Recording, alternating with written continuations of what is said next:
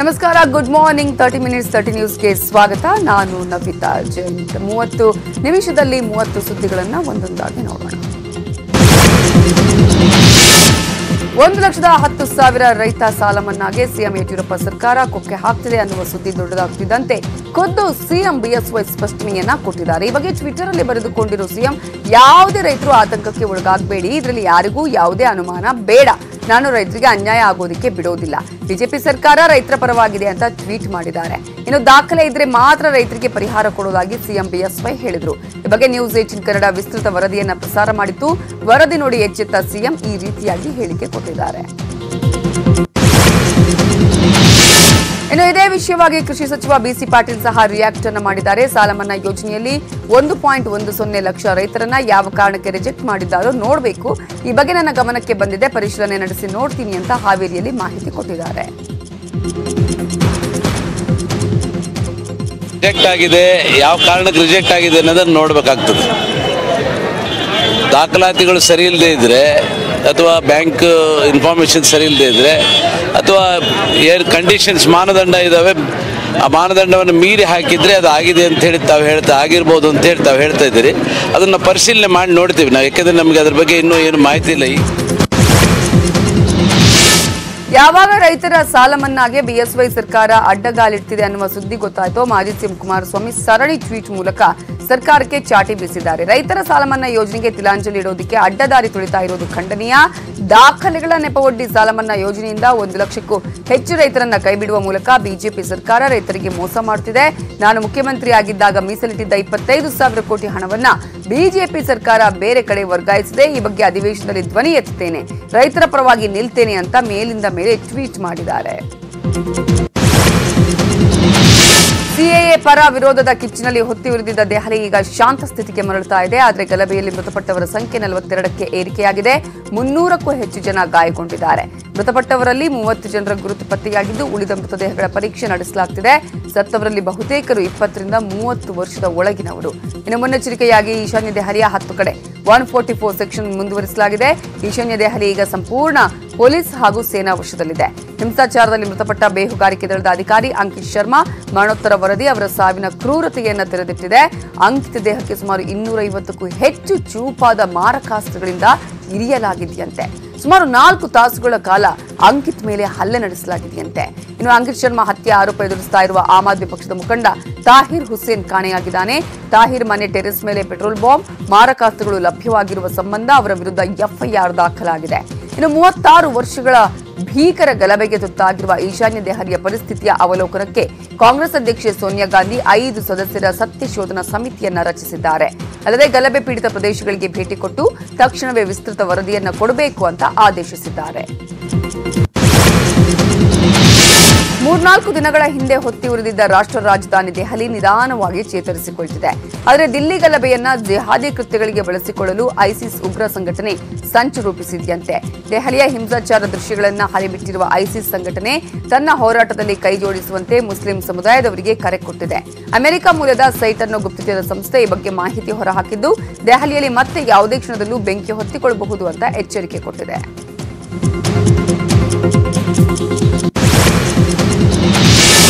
ಇನ್ನು ದೆಹಲಿಯಲ್ಲಿ ನಡೆದ ಹಿಂಸಾಚಾರ ಪೂರ್ವ ನಿಯೋಜಿತ ಅಂತ ಬಿಜೆಪಿ ನಾಯಕರು ಆಪ್ ಹಾಗೂ ಕಾಂಗ್ರೆಸ್ನತ್ತ ಬೊಟ್ಟು ಮಾಡುತ್ತಿದ್ದಾರೆ. ದೆಹಲಿ ಘರ್ಷಣೆಗೆ ಭದ್ರತಾ ವೈಫಲ್ಯ ಅಂತ ಹೇಗೆ ಹೇಳ್ತೀರಿ? ಇದು ಪೂರ್ವ ನಿಯೋಜಿತ ಕೃತ್ಯ, ಹಾಗಾಗಿ ಭದ್ರತಾ ವೈಫಲ್ಯ ಅಂತ ಹೇಳೋದಿಕ್ಕಾಗಲ್ಲ.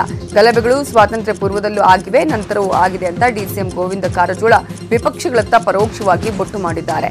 ಇದಕ್ಕೆ ದಾವಣಗೆರೆಯಲ್ಲಿ ಧ್ವನಿಗೂಡಿಸಿದ ಬಸನಗೌಡ ಪಾಟೀಲ್ ಯತ್ನಾಳ್, ದೆಹಲಿ ಗಲಭೆಗೆ ಸೋನಿಯಾ ಗಾಂಧಿಯೇ ನೇರ ಕಾರಣ, ಅವರ ಪ್ರಚೋದನಕಾರಿ ಹೇಳಿಕೆಗಳಿಂದಲೇ ಗಲಭೆಗಳಾಗ್ತಿವೆ. ಅಷ್ಟೇ ಅಲ್ಲ, ಆಮ್ ಆದ್ಮಿ ಕಾರ್ಪೊರೇಟರ್ ಮನೆಯಲ್ಲಿ ಪೆಟ್ರೋಲ್ ಬಾಂಬ್, ಆಸಿಡ್ ಬಾಟಲ್ಗಳು ಸಿಕ್ಕಿವೆ ಅಂತ ವಾಗ್ದಾಳಿ ನಡೆಸಿದ್ರು.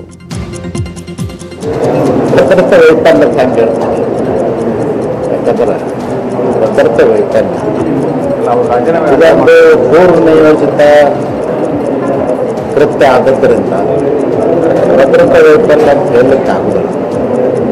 ಇಂಥ ಗಲಭೆಗಳಲ್ಲಿ ಸರ್ವೇ ಸಾಮಾನ್ಯವಾಗಿ ಇನ್ನೂ ಕೂಡ ಅನೇಕ ಗಲಭೆಗಳಾಗಿದ್ದಾವೆ. ಸ್ವಾತಂತ್ರ್ಯ ಪೂರ್ವದಲ್ಲಾಗ, ಸ್ವಾತಂತ್ರ್ಯ ನಂತರನೂ ಆಗಿದೆ. ಪೆಟ್ರೋಲ್ ಬಾಂಬ್ ಯಾರ ಮನೆಯಲ್ಲಿ ಸಿಕ್ಕು, ಆಯುಧಗಳು ಯಾರ ಮನೆಯಲ್ಲಿ ಸಿಕ್ಕು, ಯಾರು ಭಾಗಿಯಾಗಿದ್ದಾರೆ ಅನ್ನೋದು ನಿಮ್ಗೆ ಗೊತ್ತಿದೆ. ಏನಾಗಿದೆ, ದಿಲ್ಲಿಯಲ್ಲಿ ಆಸಿಡ್ ಎರಚ್ತಾ ಇದ್ದಾರೆ, ನಮ್ಮ ಪೊಲೀಸರಿಗೆ ಬಂದೂಕು ತೋರಿಸ್ತಾ ಇದ್ದಾರೆ ಈ ದೇಶದಲ್ಲಿ. ಇದನ್ನೇ ವಿರೋಧ ಮಾಡೋದು.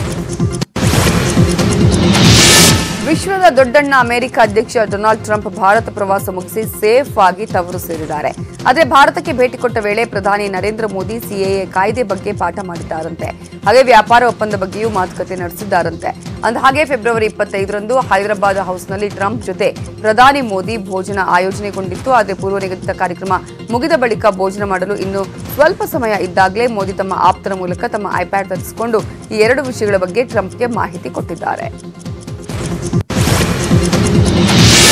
ರಾಜಕೀಯದಲ್ಲಿ ಯಾರೂ ಮಿತ್ರರಲ್ಲ, ಯಾರೂ ಶತ್ರುಗಳಲ್ಲ ಅಂತಾರಲ್ಲ, ಇದಕ್ಕೆ ಅನ್ಸುತ್ತೆ. ಯಾಕಂದ್ರೆ ಪಶ್ಚಿಮ ಬಂಗಾಳ ಸಿಎಂ ಮಮತಾ ಬ್ಯಾನರ್ಜಿ ಹಾಗೂ ಬಿಜೆಪಿ ನಾಯಕರು ಅಂದ್ರೆ ಹಾವು ಮುಂಗುಸಿಗಳಂತೆ ಆಡ್ತಾ ಇದ್ರು. ಸದಾ ಒಂದಲ್ಲ ಒಂದು ವಿಷಯಕ್ಕೆ ವಾಗ್ದಾಳಿ ನಡೆಸ್ತಾನೆ ಇದ್ರು. ಆದ್ರೆ ಅಚ್ಚರಿ ಅನ್ನುವಂತೆ ಮಮತಾ ಬ್ಯಾನರ್ಜಿ ಕೇಂದ್ರ ಗೃಹ ಸಚಿವ ಅಮಿತ್ ಶಾ ಜೊತೆ ಔತಣಕೂಟದಲ್ಲಿ ಭಾಗಿಯಾಗಿದ್ದಾರೆ. ಭುವನೇಶ್ವರದಲ್ಲಿ ನಡೆದ ಪೂರ್ವ ವಲಯ ಮಂಡಳಿ ಸದಸ್ಯರ ಸಭೆಯಲ್ಲಿ ಅದು ಒಂದೇ ಟೇಬಲ್ ಅಲ್ಲಿ ಕುಳಿತು ಇಬ್ರು ಊಟ ಮಾಡಿದ್ದಾರೆ. ಇಬ್ಬರು ನಾಯಕರ ನಡೆ ಎಲ್ಲರನ್ನ ಅಚ್ಚರಿಗೊಳ್ಳುವಂತೆ ಮಾಡಿದೆ.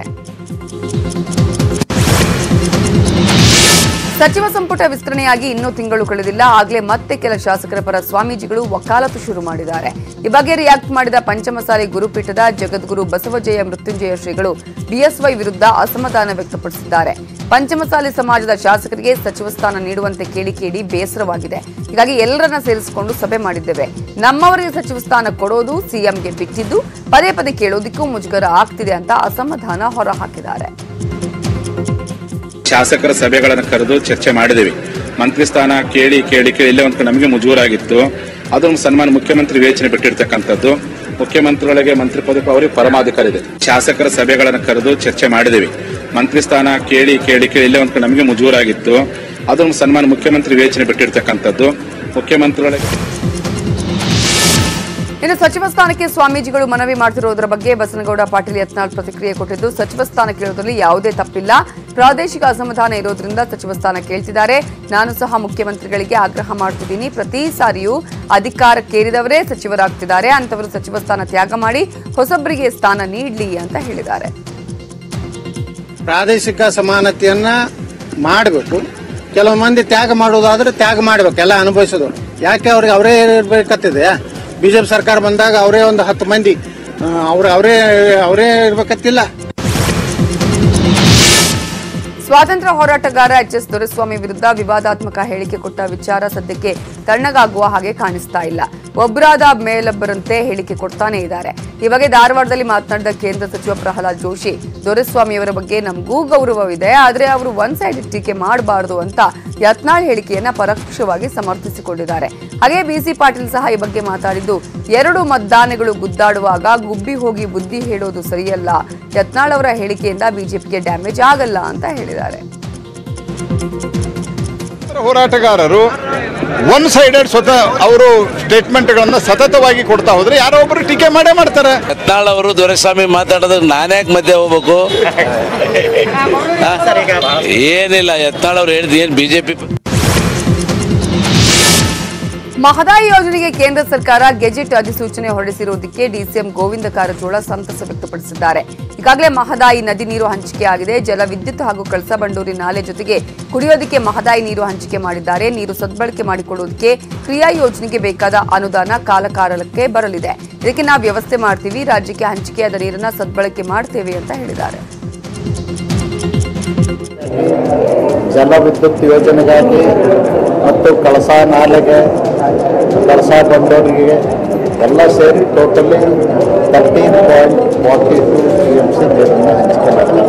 ಆ ನೀರಿನ ಸದ್ಬಳಕೆ ಮಾಡಿಕೊಳ್ಳಿಕ್ಕೆ ನಾವು ಕ್ರಿಯಾ ಯೋಜನೆಯನ್ನು ರೂಪಿಸ್ತೀವಿ ಮತ್ತು ಅದಕ್ಕೆ ಬೇಕಾಗ್ತಕ್ಕಂಥ ಅನುದಾನವನ್ನು ಕಾಲಕಾಲಕ್ಕೆ ಕೊಡ್ತಕ್ಕಂಥ ವ್ಯವಸ್ಥೆಯನ್ನು ಕೂಡ ಮಾಡ್ತೀವಿ.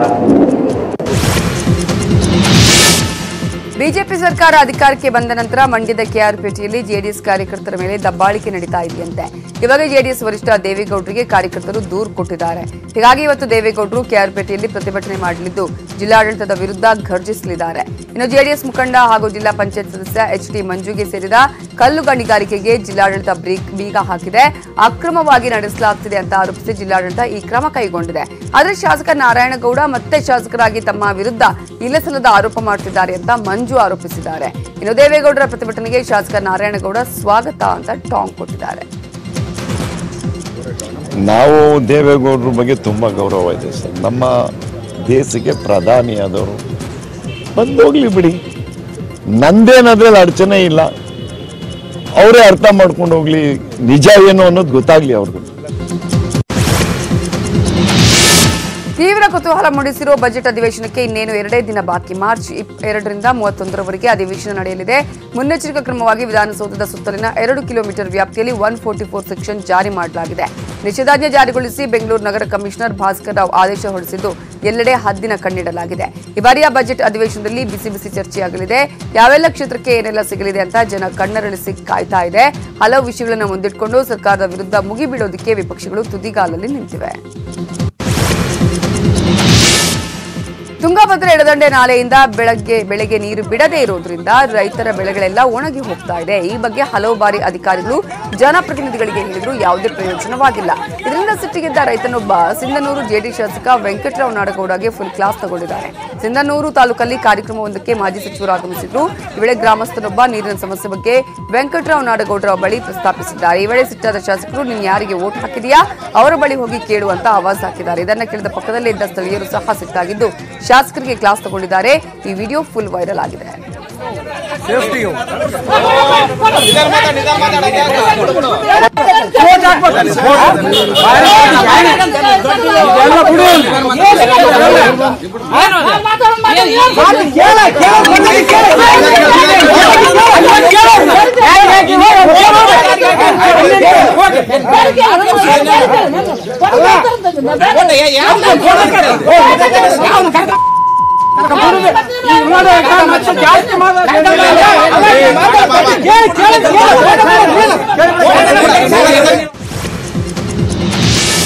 ಬಾಗಲಕೋಟೆ ಜಿಲ್ಲೆಯ ಮುಧೋಳ ತಾಲೂಕಿನಲ್ಲಿ ಸಂತ್ರಸ್ತರ ಪರ ಧ್ವನಿ ಎತ್ತಿದವರನ್ನ ಬಂಧಿಸಿದ ಬಗ್ಗೆ ಸ್ವತಃ ಡಿಸಿಎಂ ಗೋವಿಂದ ಕಾರಜೋಳ ಸ್ಪಷ್ಟನೆ ಕೊಟ್ಟಿದ್ದಾರೆ. ನಾನು ಮುಧೋಳದ ಐಬಿಯಲ್ಲಿ ಇದೆಯಾ ಯಲ್ಲಪ್ಪ ಹೆಗಡೆ ಜೊತೆ ಕೆಲ ಹೋರಾಟಗಾರರು ಬಂದಿದ್ರು. ತಾವಿದ್ದಲ್ಲಿಗೆ ಬಂದು ನಮ್ಮ ಮನವಿ ಸ್ವೀಕರಿಸಬೇಕು ಅಂತ ಪಟ್ಟು ಹಿಡಿದಿದ್ರು. ಹೀಗಾಗಿ ನಾನು ಸಹ ಅವರ ಬಳಿ ಹೋಗಿ ಮನವಿ ತೆಗೆದುಕೊಂಡಿದ್ದೆ. ಅಷ್ಟೇ ಅಲ್ಲ, ಡಿಸಿ ಹಾಗೂ ಸಂಬಂಧಪಟ್ಟ ಅಧಿಕಾರಿಗಳ ಗಮನಕ್ಕೆ ತಂದು ಸಮಸ್ಯೆ ಬಗೆಹರಿಸುವುದಾಗಿ ಭರವಸೆ ಕೊಟ್ಟಿದ್ದೆ. ಆದರೂ ಸುಮ್ಮನಾಗದೆ ನಮ್ಮ ಮನೆಗೆ ಮುತ್ತಿಗೆ ಹಾಕಿ ಕಲ್ಲು ತೂರ್ತೀವಿ ಅಂತ ಆವಾಜ್ ಹಾಕಿದ್ದಾರೆ. ವಿಚಾರಿಸಲು ಹೋದ ಪೊಲೀಸರ ಬಟ್ಟೆಯನ್ನೇ ಹರಿದು ಹಾಕಿದ್ದಾನೆ. ಹೀಗಾಗಿ ಪೊಲೀಸರು ಬಂಧಿಸಿದ್ದಾರೆ ಅಂತ ಮಾಹಿತಿ ಕೊಟ್ಟಿದ್ದಾರೆ. ಅವರು ಮನವಿ ಕೊಡಲಿಕ್ಕೆ ಬಂದ್ರೆ ನಾ ಮನವಿ ತಗೋತಿದ್ದೆ. ಆದ್ರೆ ಅವ್ರು ಏನು ಹೇಳಿದ್ರು ಅಂದ್ರೆ, ನಾವಿದ್ದಲ್ಲೇ ಬಂದು ಮನವಿ ತಗೋಬೇಕು ಅಂತ ಹೇಳಿದ್ರು. ನಾನು ಯಾವುದೂ ಪ್ರೆಸ್ಟೀಜ್ ಮಾಡ್ಕೊಳ್ಳೋದಿಲ್ಲ ನನ್ನ ಜೀವನದಾಗ.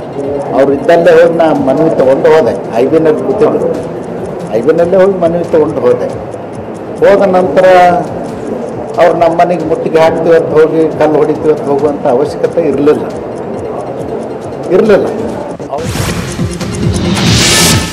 ಕರಾವಳಿಯಲ್ಲಿ ಎಗ್ಗಿಲ್ಲದೆ ನಡೀತಾ ಇದ್ದ ಲೈಟ್ ಫಿಶಿಂಗ್ ಬಗ್ಗೆ News18 ಕಾರ್ಯಾಚರಣೆ ನಡೆಸ್ತಾ ಇದ್ದಂತೆ ಎಚ್ಚೆತ್ತ ಮೀನುಗಾರಿಕಾ ಇಲಾಖೆ ಕಾನೂನು ಬಿಗಿಗೊಳಿಸುವುದಕ್ಕೆ ಮುಂದಾಗಿದೆ.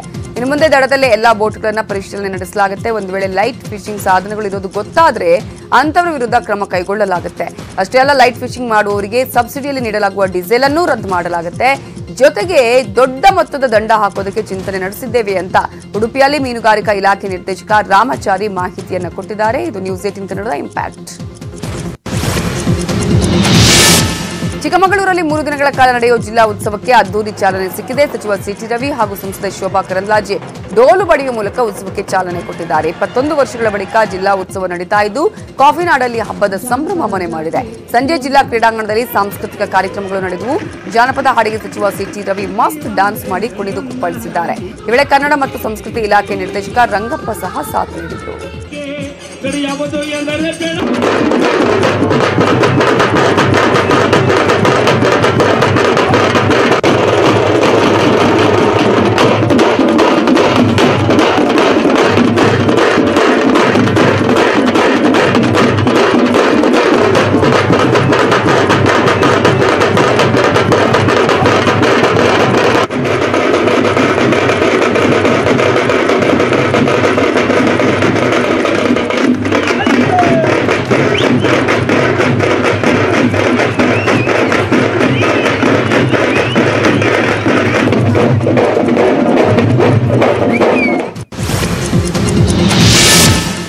ಜಮ್ಮು ಕಾಶ್ಮೀರದಲ್ಲಿ ಹುತಾತ್ಮರಾದ ಕೋಲಾರದ ಯೋಧ ಪ್ರಶಾಂತ್ ಪಾರ್ಥಿವ ಶರೀರ ಹುಟ್ಟೂರಿಗೆ ತರಲಾಗಿದೆ. ಇವತ್ತು ಯೋಧ ಪ್ರಶಾಂತ್ ಅವರ ಅಂತ್ಯಕ್ರಿಯೆಯನ್ನು ಸಕಲ ಸರ್ಕಾರಿ ಗೌರವಗಳೊಂದಿಗೆ ಹುಟ್ಟೂರು ಬಂಗಾರಪೇಟೆಯ ಕಣಿಂಬೆಲೆ ಗ್ರಾಮದಲ್ಲಿ ನೆರವೇರಿಸಲಾಗುತ್ತೆ. ಅದಕ್ಕೂ ಮುನ್ನ ಬಂಗಾರಪೇಟೆ ಸರ್ಕಾರಿ ಪದವಿ ಪೂರ್ವ ಕಾಲೇಜಲ್ಲಿ ಯೋಧನ ಅಂತಿಮ ದರ್ಶನಕ್ಕೆ ವ್ಯವಸ್ಥೆ ಮಾಡಲಾಗಿದೆ. ಇತ್ತ ಯೋಧನ ಪಾರ್ಥಿವ ಶರೀರ ಆಗಮಿಸ್ತಾ ಇದ್ದಂತೆ ಕುಟುಂಬಸ್ಥರ ಆಕ್ರಂದನ ಮುಗಿಲು ಮುಟ್ಟಿದೆ. ಇನ್ನು ಪ್ರಶಾಂತ್ ಫೆಬ್ರವರಿ 26ರಂದು ಉಗ್ರರ ಗುಂಡಿಗೆ ವೀರ ಮರಣವನ್ನ ಅಪ್ಪಿದ್ರು. ಭಾರತದ ಅತ್ಯಂತ ಪ್ರತಿಷ್ಠಿತ ಸಿಎನ್ಬಿಸಿ ಟಿವಿ 18 IBLA ಪ್ರಶಸ್ತಿ ಪ್ರದಾನ ಕಾರ್ಯಕ್ರಮ ಮುಂಬೈನಲ್ಲಿ ಅದ್ದೂರಿಯಾಗಿ ನಡೆಯಿತು.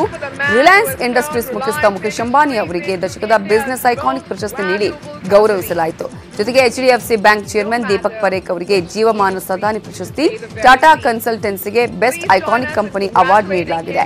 ಇದೇ ವೇದಿಕೆಯಲ್ಲಿ ಮಾತನಾಡಿದ ಮುಖೇಶ್ ಅಂಬಾನಿ, ನನಗೆ ಐಕಾನಿಕ್ ಲೀಡರ್ ನನ್ನ ತಂದೆ ಧೀರುಭಾಯಿ ಅಂಬಾನಿ ಅಂತ ತಂದೆಯವರ ಕಾರ್ಯವೈಖರಿಯನ್ನ ನೆನಪಿಸಿಕೊಂಡರು.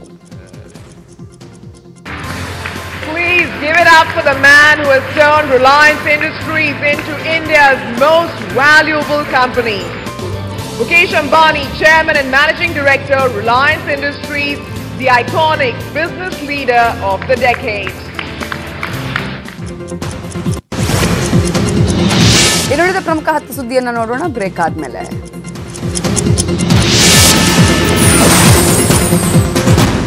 ಕ್ರಮಕ್ಕೆ ಗೋಲ್ಡ್ ಅವಾರ್ಡ್.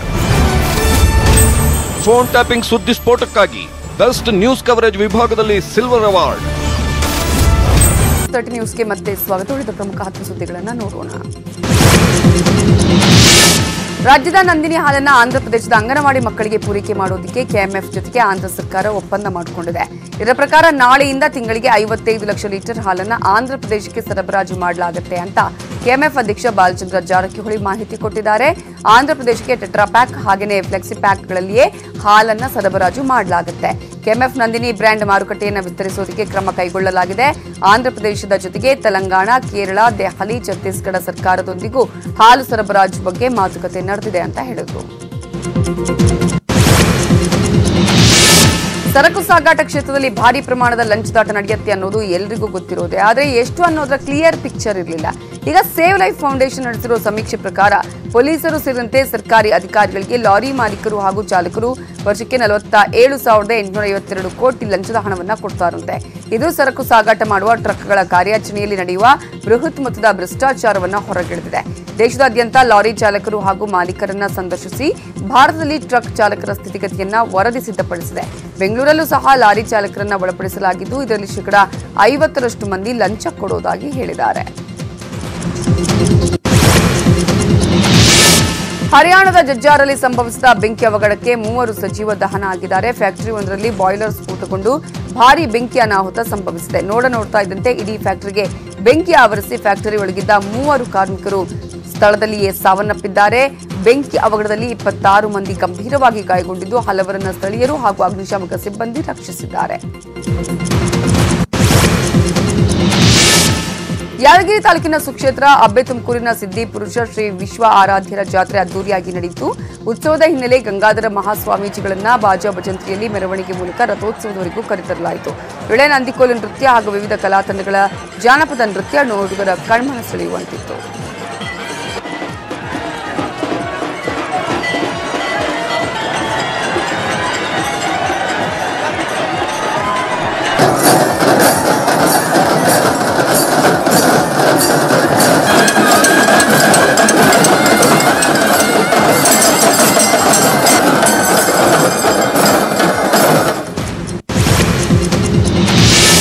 ಎರಡು 2019ನೇ ಸಾಲಿನ ಕ್ಯಾಶ್ಲೆಸ್ ವ್ಯವಹಾರದಲ್ಲಿ ಉದ್ಯಾನ ನಗರಿ ಬೆಂಗಳೂರು ನಂಬರ್ 1 ಸ್ಥಾನ ಕಾಯ್ದುಕೊಂಡಿದೆ. ಆ ನಂತರದ ಸ್ಥಾನಗಳಲ್ಲಿ ಚೆನ್ನೈ, ಮುಂಬೈ ಹಾಗೂ ಪುಣೆ ನಗರಗಳಿವೆ ಅಂತ ವರ್ಲ್ಡ್ ಲೈನ್ ಇಂಡಿಯಾ ಸಂಸ್ಥೆ ವರದಿ ಮಾಡಿದೆ. 2018ರಲ್ಲೂ ಡಿಜಿಟಲ್ ಪಾವತಿ ವ್ಯವಸ್ಥೆಯ ನಗರಗಳ ಪಟ್ಟಿಯಲ್ಲಿ ಬೆಂಗಳೂರು ಅಗ್ರ ಪಂಕ್ತಿಯಲ್ಲಿತ್ತು. ಇನ್ನು UPI ಆನ್ಲೈನ್ ಪಾವತಿಗಾಗಿ ಬಳಸುವ ಪ್ರಮುಖ ಚಾನೆಲ್ ಆಗಿದೆ. ಆ ನಂತರದ ಸ್ಥಾನಗಳಲ್ಲಿ ಕ್ಯಾಶ್ಲೆಸ್ ವ್ಯವಹಾರಕ್ಕಾಗಿ ಇನ್ನಿತರ ಪಾವತಿ ವ್ಯವಸ್ಥೆಯಾಗಿರುವ ಡೆಬಿಟ್ ಕಾರ್ಡ್ಗಳು, IMPS ಹಾಗೂ ಕ್ರೆಡಿಟ್ ಕಾರ್ಡ್ಗಳು ಇವೆ. ಉಳಿದ ಪ್ರಮುಖ 5 ಸುದ್ದಿಗಳನ್ನು ನೋಡೋಣ ಬ್ರೇಕ್ ಆದ್ಮೇಲೆ. Welcome back. ಉಳಿದ ಪ್ರಮುಖ 5 ಸುದ್ದಿಯನ್ನ ನೋಡೋಣ. ಮನೆ ಮುಂದೆ ಬನ್ನಿ ಮರ ಇದೆ ಅನ್ನೋ ಕಾರಣಕ್ಕೆ ರಾತ್ರೋರಾತ್ರಿ ಮರವನ್ನೇ ಕೆಡವೋದಕ್ಕೆ ಮಹಿಳೆ ಮುಂದಾಗಿರುವ ಘಟನೆ ಬಾಗಲಕೋಟೆಯಲ್ಲಿ ನಡೆದಿದೆ. ಚೋಳಚಗುಡ್ಡ ಗ್ರಾಮದ ಮಹಿಳೆ ರಾತ್ರೋರಾತ್ರಿ ಕೈಯಲ್ಲಿ ಕೊಡಲಿ ಹಿಡಿದು ಮರ ಕಡಿಯೋದಕ್ಕೆ ಮುಂದಾಗಿದ್ದಾಳೆ. ಈ ಬಗ್ಗೆ ಸ್ಥಳೀಯರು ಅಡ್ಡಿಪಡಿಸಿದಾಗ ಅವರ ಜೊತೆನೂ ಕಿರಿಕ್ ಮಾಡಿದ್ದಾಳೆ. ಇನ್ನು ಬನ್ನಿಮರ ಪಂಚಾಯತ್ ಜಾಗದಲ್ಲಿದೆ. ಮರದ ಪಕ್ಕದಲ್ಲಿ ಬನ್ನಿ ಮಾತಾ ಸಣ್ಣ ದೇಗುಲವೂ ಇದೆ. ಕೆಲ ಮಹಿಳೆಯರು ಪೂಜೆ ಸಹ ಸಲ್ಲಿಸ್ತಾ ಇದ್ರು. ಆದ್ರೆ ಇಲ್ಲಿ ಬರಬೇಡಿ ಅಂತ ಕಿರಿಕ್ ಮಾಡಿದ ಮಹಾದೇವಿ ಅನ್ನುವ ಮಹಿಳೆ ರಾತ್ರೋರಾತ್ರಿ ಬನ್ನಿ ಮರ ಕಡಿಯೋದಕ್ಕೆ ಮುಂದಾಗಿದ್ದಾರೆ.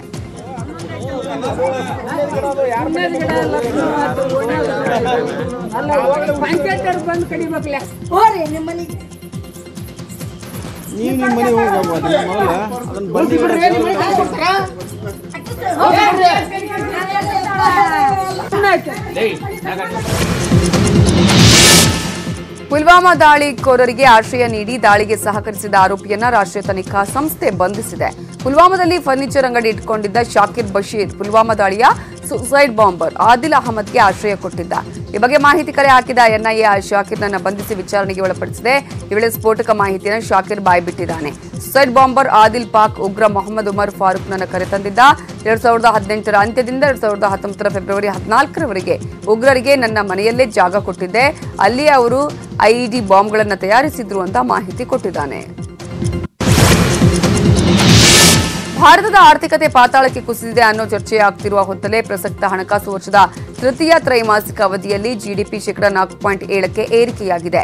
ಕಳೆದ 6 ತ್ರೈಮಾಸಿಕಗಳಿಂದ ಕುಸಿಯುತ್ತಾ ಬಂದಿದ್ದ ಜಿಡಿಪಿಯಲ್ಲಿ ಅಲ್ಪ ಮಟ್ಟಿನ ಚೇತರಿಕೆ ಕಂಡಿದೆ. ಕಳೆದ ಜುಲೈ ಸೆಪ್ಟೆಂಬರ್ ತ್ರೈಮಾಸಿಕದಲ್ಲಿ ಜಿಡಿಪಿ ಶೇಕಡಾ 4.7 ದರವನ್ನು ದಾಖಲಿಸಿದ್ದು, ಕಳೆದ ವರ್ಷ ಇದೇ ಅವಧಿಗೆ ಹೋಲಿಸಿದರೆ ತುಸು ಏರಿಕೆಯಾಗಿದೆ. ಸರ್ಕಾರಿ ವಲಯದಲ್ಲಿ ಹೂಡಿಕೆ ಹೆಚ್ಚಿರುವುದು ಹಾಗೂ ಗ್ರಾಮೀಣ ಪ್ರದೇಶದ ಮಾರುಕಟ್ಟೆಯಲ್ಲಿನ ಬೇಡಿಕೆ ಹೆಚ್ಚಾಗಿರುವುದು ಇದಕ್ಕೆ ಕಾರಣ ಎನ್ನಲಾಗಿದೆ. ಚೀನಾದಲ್ಲಿ ತಾಂಡವವಾಡ್ತಾ ಇರುವ ಕೊರೋನಾ ಎಫೆಕ್ಟ್ ಜಾಗತಿಕ ಮಟ್ಟಕ್ಕೆ ತಟ್ಟಿದೆ. ಕಳೆದ 6 ದಿನಗಳಿಂದ ಷೇರು ಮಾರುಕಟ್ಟೆ ಮೇಲಿಂದ ಮೇಲೆ ಕುಸಿತ ಕಾಣಿಸ್ತಾ ಇದ್ದು, ಸುಮಾರು $5 ಲಕ್ಷ ಕೋಟಿ ನಷ್ಟು ನಷ್ಟ ಕಂಡಿದೆ ಅಂತ ಅಂದಾಜಿಸಲಾಗ್ತಿದೆ. ಆರಂಭದಲ್ಲಿ ಚೀನಾಗೆ ಮಾತ್ರ ಹೊಡೆತ ಕೊಟ್ಟಿದ್ದ ಕೊರೋನಾ ವಿಶ್ವದ ಉದ್ದಗಲಕ್ಕೂ ಭೀತಿಯನ್ನು ಶುರು ಮಾಡಿದೆ. ಒಂದರ ಮೇಲೊಂದರಂತೆ 57 ದೇಶಗಳಿಗೆ ಕೊರೋನಾ ವ್ಯಾಪಿಸಿದ್ದು, ಇದರ ಪರಿಣಾಮ ಷೇರು ಮತ್ತು ತೈಲ ಮಾರುಕಟ್ಟೆ ಮೇಲೂ ಬೀರಿದೆ. ಭಾರತದಲ್ಲಿ ಕೊರೋನಾ ಕಾಣಿಸಿಕೊಳ್ಳದಿದ್ರೂ ಷೇರು ಮಾರುಕಟ್ಟೆ ಮೇಲೆ ಹೊಡೆತ ಬಿದ್ದಿದೆ. ನಿನ್ನೆ ಒಂದೇ ದಿನ 1448 ಅಂಕಗಳಷ್ಟು ಕುಸಿತ ಕಂಡಿದೆ. ವಿಶೇಷ ಅಂದ್ರೆ ಹಾದಿ ಬೀದಿಯಲ್ಲಿ ಮಾರಾಟವಾಗ್ತಾ ಇದ್ದ ನಾಯಿ ಬೆಕ್ಕು ಮಾಂಸ ಸೇವನೆಗೆ ಚೀನಾ ನಿಷೇಧ ಹೇರಿದೆ. ಭಾರತ ಮತ್ತು ಪಾಕಿಸ್ತಾನ ಕ್ರಿಕೆಟ್ ಆಟಗಾರರು ಮುಖಾಮುಖಿಯಾಗಿ ವರ್ಷವೇ ಕಳೆಯಿತು. ವಿಶ್ವಕಪ್ ಕ್ರಿಕೆಟ್ ನಂತರ ಮತ್ತೆ ಮೈದಾನದಲ್ಲಿ ಕಾಣಿಸಿಕೊಂಡಿಲ್ಲ. ದುಬೈನಲ್ಲಿ ನಡೆಯುವ ಏಷ್ಯಾ ಕಪ್ ಕ್ರಿಕೆಟ್ ಟೂರ್ನಿಯಲ್ಲಿ ಭಾರತ ಮತ್ತು ಪಾಕಿಸ್ತಾನ ತಂಡಗಳು ಮುಖಾಮುಖಿಯಾಗಿ ಕಣಕ್ಕಿಳಿಯಲಿವೆ ಅಂತ ಬಿಸಿಸಿಐ ಅಧ್ಯಕ್ಷ ಸೌರವ್ ಗಂಗೂಲಿ ಮಾಹಿತಿ ಕೊಟ್ಟಿದ್ದಾರೆ. ಪಾಕಿಸ್ತಾನದಲ್ಲಿ ಟೂರ್ನಿ ಆಯೋಜನೆಗೊಂಡ್ರೆ ಭಾರತ ತಂಡ ಅಲ್ಲಿಗೆ ಹೋಗಿ ಆಡೋದಕ್ಕೆ ಸಾಧ್ಯ ಇಲ್ಲ. ಹೀಗಾಗಿ ಟೂರ್ನಿಯು ತಟಸ್ಥ ತಾಣವಾದ ದುಬೈನಲ್ಲಿ ನಡೆಯಲಿದೆ ಎಂದಿದ್ದಾರೆ. ಭಾರತ ಮತ್ತು ಪಾಕಿಸ್ತಾನ ನಡುವೆ 2012-13ರಿಂದ ಇಲ್ಲಿಯವರೆಗೆ ಯಾವುದೇ ದ್ವಿಪಕ್ಷೀಯ ಸರಣಿ ನಡೆದಿಲ್ಲ. ಇದು ಇವತ್ತಿನ 30 Minutes 30 ನ್ಯೂಸ್. ಈಗ ಯಾರು ಆ ಭಸ್ಮಾಸುರರು ಕಾರ್ಯಕ್ರಮ ಪ್ರಸಾರವಾಗುತ್ತೆ, ತಪ್ಪದೆ ನೋಡ್ತಾ ಇರಿ News18 ಕನ್ನಡ.